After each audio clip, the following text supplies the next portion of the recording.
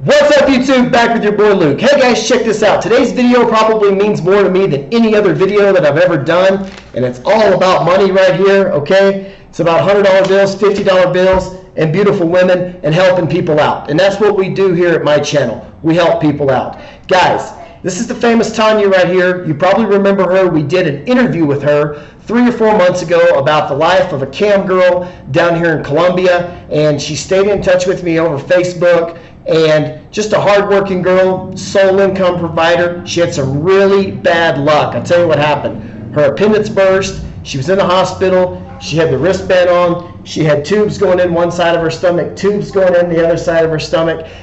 Ended up losing her job. She was out of work for over a month. She had some really tough luck.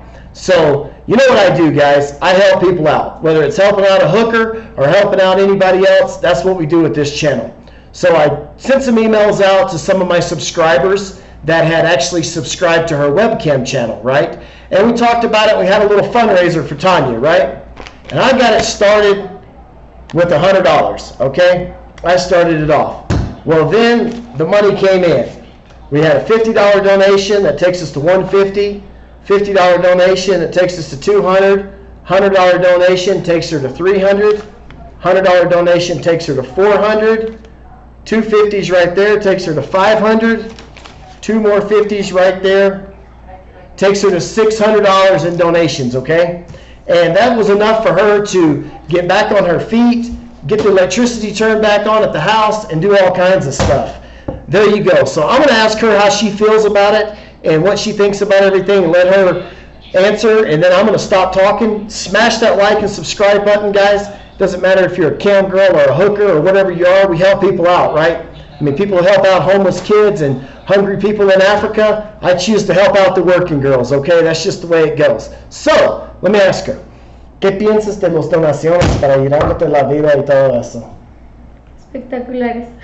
Muchísimas gracias, en serio. She says it is espectacular. Mil gracias, en serio. It's spectacular and thousands of thank yous. And she's being very serious about this. Guys, on a further note, I want to add that this was never about anything between me and this girl right here, because there's nothing between us. She simply did an interview for me, okay? There's nothing that's going to be between us. She's got her life, I got my life.